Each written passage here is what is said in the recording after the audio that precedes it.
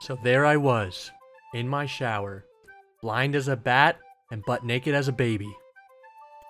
Don't feel bad for me though, because being blind has its advantages.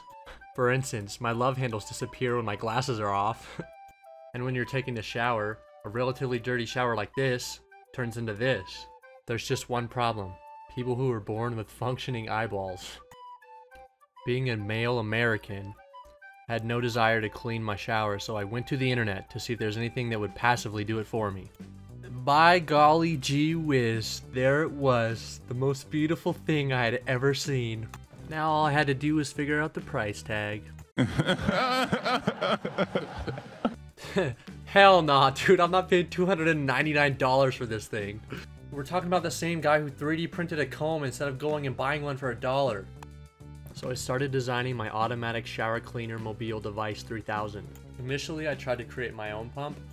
It spun fine and everything, it just didn't move water very well, so it was kind of a failure.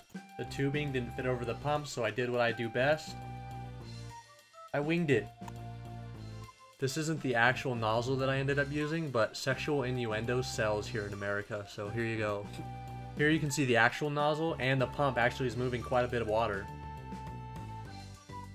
Next I designed the base and printed it, and then the liquid holder section part. Being somewhat responsible, I created a prototype. I used an ATtiny instead of your typical Arduino board, so that's pretty impressive.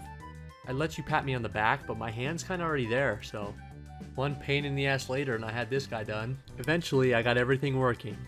Unfortunately, no one I know can clean themselves in a 1-inch shower. So I had to design and test like 13 quadrillion bajillion different nozzles. That's when I found the one. The Katy Perry to my Taylor Swift. The hot diggity to my diggity dog. The perfect nozzle.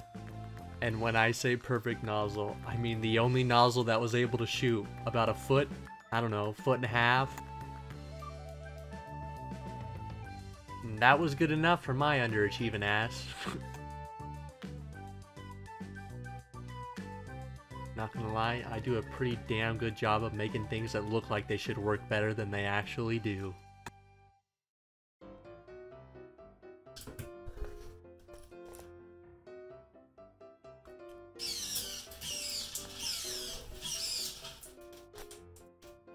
Not gonna lie, there's a little bit of in-game and post-game leakage, but you know, that happens. It happens in life. On a scale of 1 to 10, I'd give this about a golly gee whiz.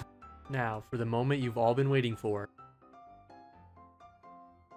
A grand total of $28.25. Hold on there, young whippersnappers, I almost forgot to include the cost of college, because otherwise, how would I have learned any of this?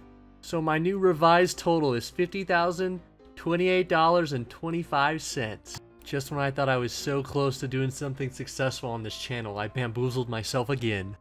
Thanks for watching, guys. Make sure to stay tuned to see what I overpay for next time.